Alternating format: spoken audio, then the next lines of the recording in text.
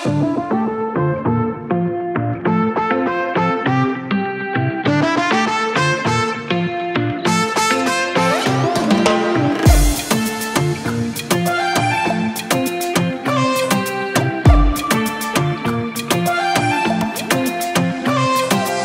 up, everybody? My name is Sarah here on an outdoor ride in the snow capital of the United States of America. Late November, Thanksgiving week actually here in the US. And we've had a bit of a reprieve from some very cold, windy, wet weather, an abrupt end to our fall. And it's not particularly warm. It's in the upper 40s, tickling on 50 degrees, but the winds are mild. And you'll come to find, if you live in areas of the Northern Hemisphere, especially the ones that really struggle with inclement weather like we do, that you're going to want to take those small windows of opportunity where it is rideable and safe outside and jump on it, because it gets very monotonous to be stuck on the indoor trainer. So I'm enjoying, we'll call the scenery, a lot of bare trees as you can see. It's not terribly ugly, but it's definitely not as scenic as the nice, beautiful, colorful leaves we saw in weeks past. And although our winter snowy weather leaves for very pretty trees and snow, it's not really safe to drive on. So I'm gonna take what I can get, doing a nice, easy endurance ride, hanging out, talking to you, thanking the stars above that I don't have to spend another day on Zwift. So on the subject of Zwift, I want to talk about the platform, the love-hate relationship that many of us cyclists and triathletes have with watching our digital avatar float through a magical land in Lycra. And it's a setting that is extremely widely misunderstood and is the source of a lot of debate and dissension when it comes to conversations about Zwift. And you'll find this come up probably daily in forums, in Facebook groups, YouTube videos, and it's the idea of trainer difficulty. And I want to use this video to try to demystify and debunk a lot of the misconceptions about how it works, give people a general understanding of what the setting is so that you can make a decision on how to manipulate it and use it to get what you want out of the platform. So let me get home where it's warm, where my mouth doesn't feel like it's going numb and I'm going to drool all over the place, because, you know, that's attractive. But we'll sit down and we'll have a little fireside chat, shall we? Okay, 40 miles in the bank. We are home, getting warmed up. It got a little bit chilly, especially towards the end, dipping into the low 40s. We're at that point where we're bridging fall into winter, and the fall gear is a tad on the light side, especially if you're sensitive to cold, but the winter gear is definitely too much. So as your speeds start to tick up a little bit and the wind starts cutting through your clothing, it gets a little cold. So I was trying to keep the speeds lower, seek out maybe some light gradients, keep the body heat and the core temperature up. But towards the end, I was just ready to get inside and get warmed up. So now we're going to talk about the counterpart to outdoor training, and that's our friend Zwift over here for indoor training. And we're going to talk about this setting called trainer difficulty. You may or may not be familiar with it. It's one of the most highly misunderstood. Look, I got a ride on. I'm not doing anything. It's the most highly misunderstood trainer setting in Zwift. It's very highly debated. It's a very contentious argument. You'll find this in Facebook groups and forums. And there's a lot of bad information out there. So the point of this video is to kind of demystify some of this, talk about what trainer difficulty is, what it isn't, the background, how you might want to manipulate it, and try to debunk some of the bad information that's out there. So real quick, while I'm in here, let me just show you where the setting is. If you open up your menu in a ride and you go down to your settings or your gear icons down here, this should look the same pretty much any platform you're using, whether it's mobile, Apple TV, or PC. It might be laid out a little differently. But your settings are kind of like your interface settings. These really don't have any bearing on how your avatar looks, but this is basically how you interface with Zwift.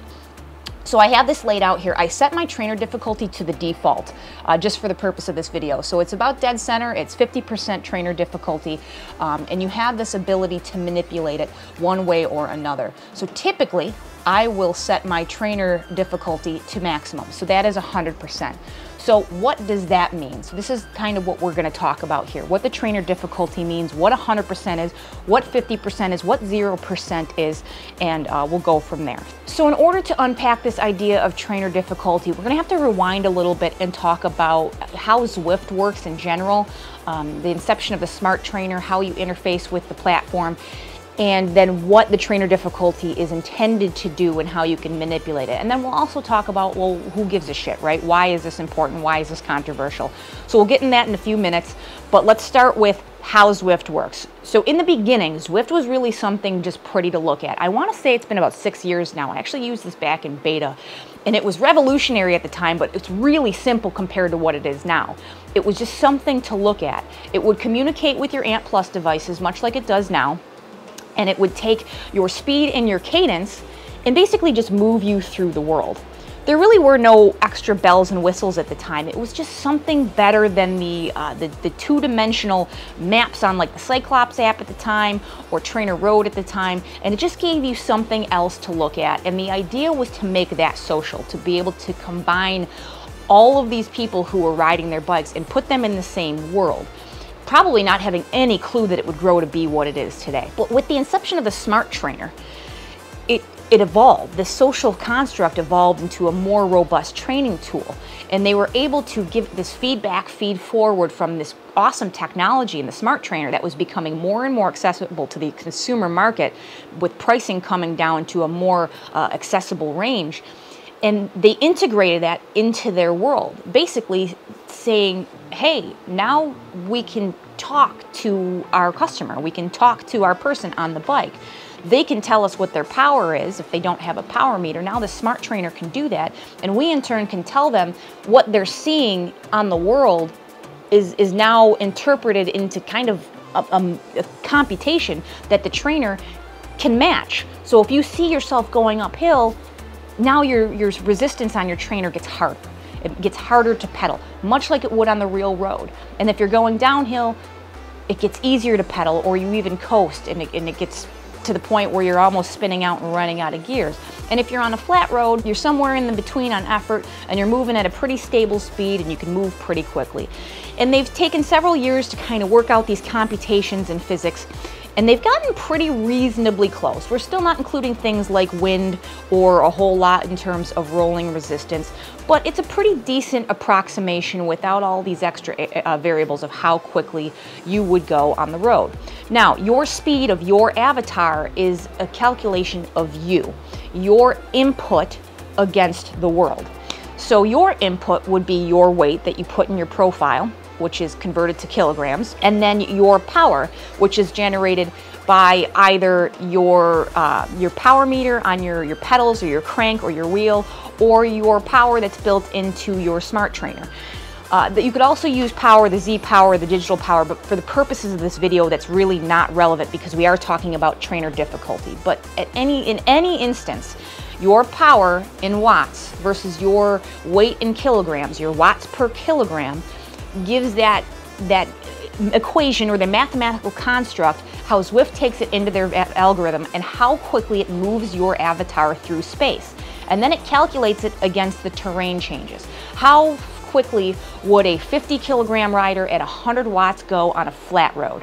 How quickly can they go at a 5% grade, a 10% grade, a 15% grade? And then how fast they would go downhill. Arguably, the flat roads and the inclines are pretty accurate. The downhill with turns and whatnot are arguably much less accurate. But for all intents and purposes, we're pretty close. They've gotten pretty good at tailoring in similar speeds that you would see on the road. You're not going 30 miles an hour on a flat road in Zwift and only going 18 on the real road with the same power. So now that we understand how that works, it's important to know that regardless of what you do to your settings, that really will not change. Your power or your watts per speed won't change. There are some elements in terms of picking different equipment, different bikes, and power-ups that will make marginal differences, but removing that from the equation, all other things being equal, if riders are on the same bike, on the same terrain, in the same watts per kilogram, they will be going the same speed. So One of the arguments in terms of trainer difficulty is that people talk about, well, it doesn't matter if you set it at 0 or 100, you will not go any faster or slower. That is 100% the truth. So keep that in mind as we continue to discuss in this video. Nobody is saying anything in terms of your speed changing when you change that slider up or down. The next thing that's important to understand when we get into this idea of talking about trainer difficulty and the variation with those different sets of difficulties is, what is power? How is it generated? What does it mean when you produce a watt on your bicycle? Because understanding that will make this idea of trainer difficulty and manipulating that setting a lot more clear to understand, and then you can manipulate it for your needs more appropriately. So power, as known by physics, it's a law or an equation that is not something that we can argue, is a function of force or torque times velocity. That's it.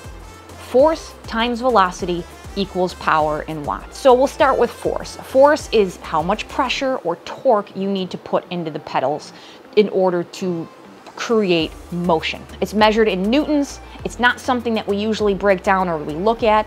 It's just for you to understand, it's how much force or pressure or torque you're putting in to your pedals in order to move the bicycle. The other half of that is velocity, and velocity is a function of distance over time. So that's really best understood by cadence, how quickly you move your feet on the bike. Now, there are a lot more parts of the process in terms of rolling resistance and crank length and things that you can delve into if you really want to get into power in terms of physics. But for the sake of understanding and ease for this video without getting overly scientific with it, basically your power in watts is a computation of how quickly you're moving those legs by way of your cadence, and then how much force or torque you're putting into those pedals as you're moving those legs. So there's more than one way to skin a cat, right? You can produce 200 watts on your bike with 95 RPM or 65 RPM. At 95 RPM, you have a lot more or a lot less pressure built up in your legs, and you're completing that equation of force times velocity with more leg speed. Whereas at 65 RPM, you're applying a lot more force and you may feel more tension in your legs, but you have much less leg speed. And this starts to rely on different systems, different physiological systems. At a higher cadence, you're able to be more reliant on your cardiovascular system and your aerobic capacity, whereas is a lower leg speed or lower cadence, you are more reliant on your muscular endurance and strength, your brute strength in your leg muscles. So this concept is really important to keep in mind going forward. It's not really something that should be argued. It's something that if you haven't even seen the science or the research behind how this works, from experiential and anecdotal perspectives, you know this to be true. You've likely experienced the difference between grinding out power on a hill that forces you in a low cadence versus being able to spin up, and how much less pressure you feel in your legs, or what different systems you may use in order to produce that power. So now that we've established all of our premises that are going to be important when we talk about trainer difficulty, let's talk about what trainer difficulty actually is. Trainer difficulty is quite simply the resistance bias sent to your trainer by Zwift. Zwift will tell you it takes a bias against the gradient provided by their platform and will adjust it proportionately to your trainer difficulty setting. So at 100%, the resistance interpreted by your trainer is as true to life as possible by the system and the algorithm and your trainer accuracy. Now, for the purpose of this video, we're going to assume that we're going to use a newer model or new generation direct drive trainer capable of up to 20% gradient simulation, which will capture pretty much anything on Zwift, because it gets very complicated when we start talking about wheel-on trainers that only go up to 10% and how that calculation works. It's a completely different animal. We're just talking about how this system works as designed. So what does that mean? At 100% trainer difficulty, if you hit a 10% gradient, your trainer will interpret that 10% and add the resistance commensurate with 10% on the real road. You can argue how accurate that interpretation may be. In my experience, it's been pretty close. It requires the same type of shifting, the same type of adjustment in power and body position. It's pretty damn close. If you were to take that trainer difficulty and move it down, reduce the bias to your trainer resistance. If you take that down to 50%, which is actually the default in your settings through Zwift, that will now simulate a 5% grade rather than a 10% grade. At about 25%, it'll be 2.5% grade, 75% will give you 7.5% grade, and so on and so forth. Turning it all the way down to 0 will mean that the resistance will not change and you're basically just free riding on the trainer. It is that simple. There's no reason to overcomplicate that concept at all. Now, trainer difficulty set to 100% is working on the premise that you want as accurate to real life simulation and immersive experience as possible. If you do not, this video and this argument may not apply to you. But if you're looking to ride in Zwift and practice for hills and climbs like they would be in the real road, being at 100% is designed to give you that closest estimation. You're going to see this argument that trainer difficulty is like virtual gearing. That is not true at all. That is not what it's intended to do. You will hear people say, I use my trainer difficulty at 25% or 50% because I don't feel like shifting, or I only have a 25 tooth in the rear and I want a 28. Arguably, you can manipulate trainer difficulty to offset some insufficient gearing if you understand the math and how it works. So if you have an 1125 cassette in the rear, but on your road bike you have an 1128, you don't feel like buying a new cassette, but you want to go climb out to Zwift, and 1125 just isn't going to cut it for you. In order to simulate and give yourself that little extra reach in terms of your gearing, you would take the ratios and the differential between your gearing. So between, let's call it a compact in the front, a 34 tooth front chainring, and a 25 tooth cassette in the rear. And the differential between that and a 34 front chainring to a 28 in the rear, the differential in a gear ratio is, I believe, somewhere around 12%. So you could arguably take that trainer difficulty down to between 85 and 90% and get a pretty decent representation that in that easiest gear, you're gonna behave a little more like you have an 1128. It's perfectly fine to do that. As long as you understand where that's coming from, you know that you'll get a reasonable approximation of the real road. If you crank that down to 40%, that's fine. That's your business. You can do what you want. But if you go out on the road and you experience those same gradients and your cadence is so drastically different and you're surprised by that, it's because you're cheating the hill a little bit with the trainer difficulty. You can ride Zwift however you want to do that. If you want to practice exerting power at higher cadences or have something better to look at, that's more than your right to turn that trainer difficulty down. But assuming that you want to ride as close of an approximation to the real road as possible, you want to keep that as close to 100% as possible and fine-tune those adjustments in a way that makes sense. So do the math if you've got a gearing issue and make that adjustment. The reason that this becomes contentious is not necessarily so much in terms of a person's everyday riding, but when it starts talking about king of the mountain or queen of the mountain, or more probative to that is racing, is this idea, is there an unfair advantage to people who set their trainer difficulty lower? Arguably, there is. And that is because we're talking about repeatability and going back to the systems that we use to produce power at different cadences, that balance between cardiovascular and your muscular endurance systems. We talk about this idea of burning matches, which is really endemic to your muscles and how your muscles need to fire, and having to put a high amount of torque into the pedals over and over again can be very difficult, and the repeatability starts to go down. So let's say you're going through a loop, a 10-mile loop, and there is a 15% grade every single one of these loops. You might be grinding up that hill at 65 RPM at 100% trainer difficulty, and by the 4th or 5th time, your legs feel like they're going to explode. But then you can turn that trainer difficulty down to 25%, and you're spinning up there at 95, 100 RPM. It's a lot more repeatable, because you're using a different system to offset that torque in your legs. You're not burning those same matches by doing that. So yes, there is an advantage. Unfortunately, we cannot offset a lot of the different advantages across the board because not everybody's on the same trainer.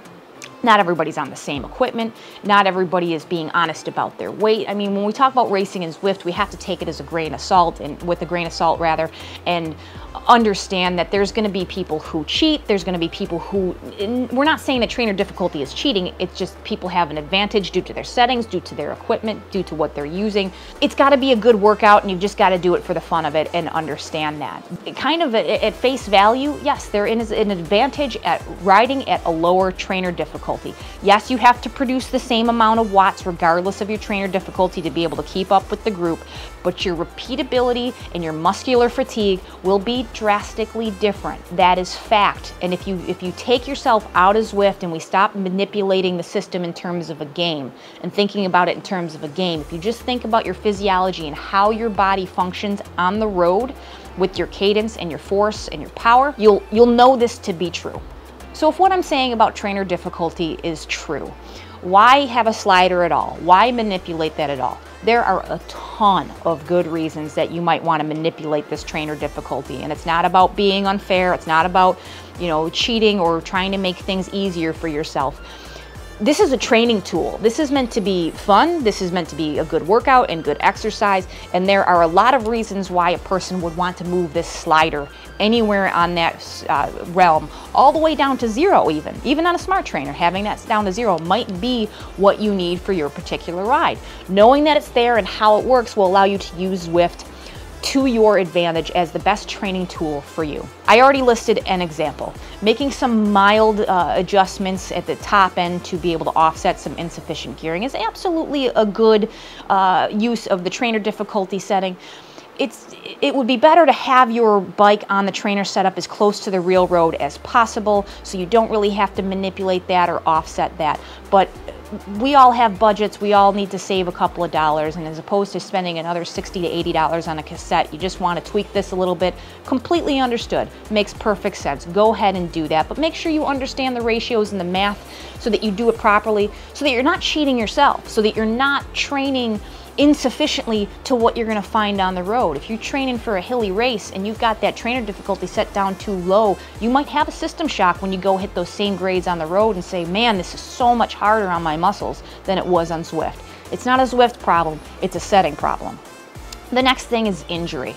If you're coming back from injury, especially to your joints, namely your knees, even if the real road would throw a 15% grade at you that you're going to have to grind on, it's probably not smart to use that on Zwift so that you're just going to exacerbate your injury. Turn that down. Find a good sweet spot for you. Figure out what terrains you're going to ride, what you want to ride. There's nothing to say that you can't go ride Alpe to Zwift if you don't have this turned up all the way. Maybe you want to still challenge yourself to put out that power and get a good speed, but you just can't do that low cadence. Turn that down to 50%. That's fine. There's nothing wrong with that. You're not cheating anybody else. You're not cheating yourself. It's just doing it with purpose and function. You understand why you want that trainer difficulty down for your needs and your training. That's perfect. That's an awesome way to use it. Intervals. We try to do intervals on Zwift because it makes it a lot easier to have something to look at, have flow through space, but maybe you don't have it programmed into a workout. The workout modes completely negate incline. But maybe you have your own workout that you want to do, or you don't want to use erg mode, or you don't want to use workout mode, and you just want to flow through the world, but you don't want all of these oscillations in incline.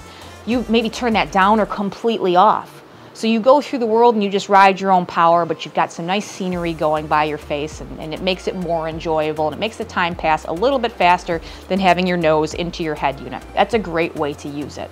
If you're new to cycling, if you're trying to learn how to climb, some of these hills on Zwift are pretty intense. They're tough for even the most extreme cyclists out there. I've been on Zwift where I'm going up a difficult climb, KOM or Innsbruck, or even Alpe to Zwift, and you see these people new that are trying to challenge themselves, breaking down and coming to a complete stop on the hill because it's hard.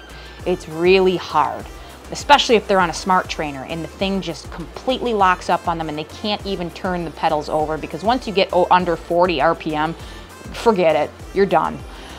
Turning it down as you build your power and you build your proficiency on the bike, awesome. man, make it a goal to start kicking that up a little bit week over week. Maybe today you did that tough KOM at 25%. Next week, maybe you'll do it at 30%.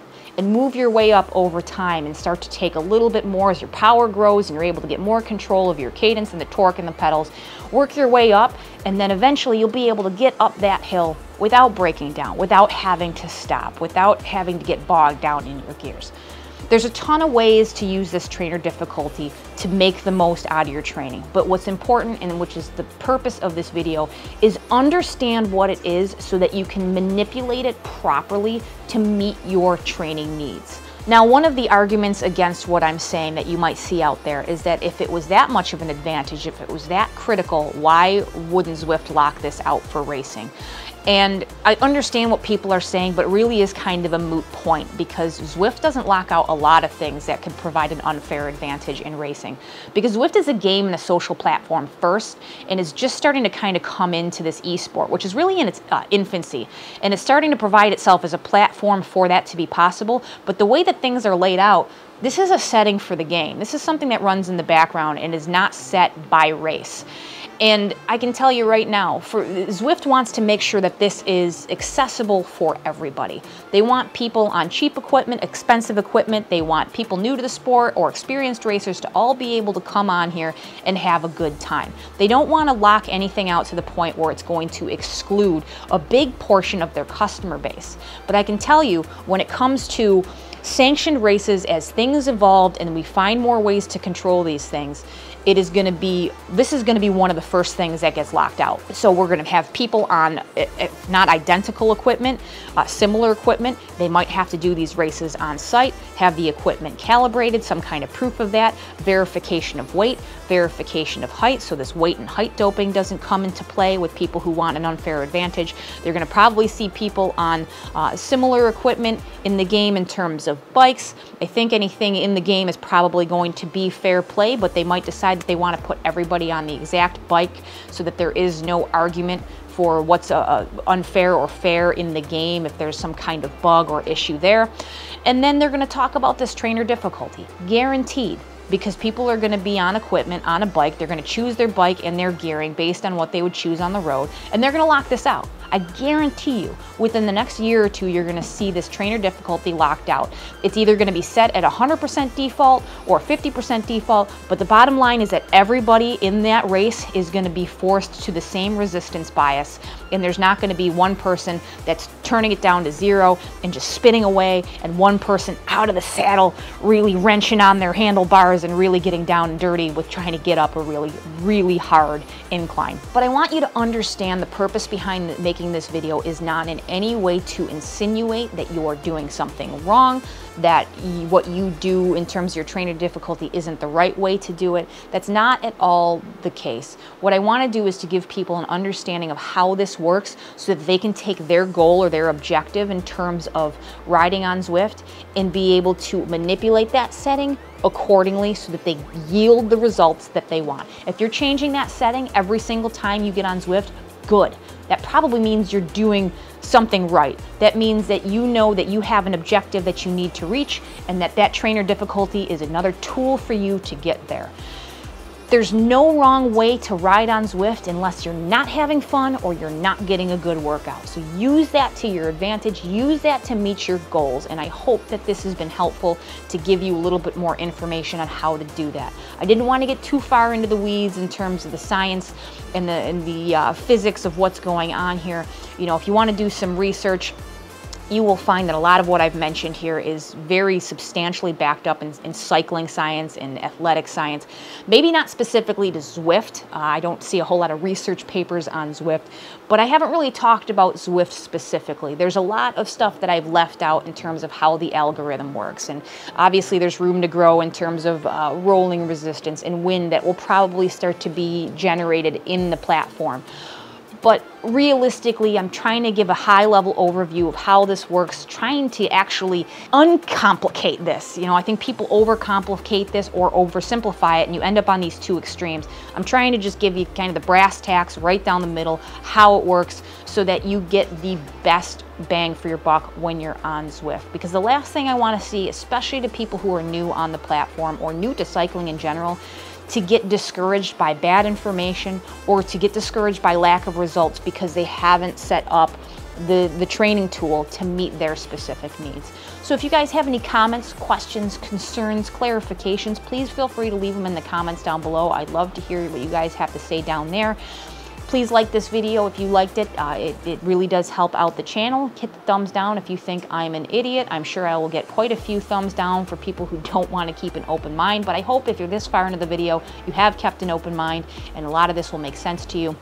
Subscribe if you haven't already. Hit that goofy little notification bell if you want an obnoxious notification on your phone every time my ugly mug gets on here to start talking and blabbing on to you guys about the next annoying thing I want to talk about. But thank you guys so much for watching and making it to the end of the video. I do appreciate your time. I hope you guys have a fantastic Thanksgiving, and I will catch you in the next one.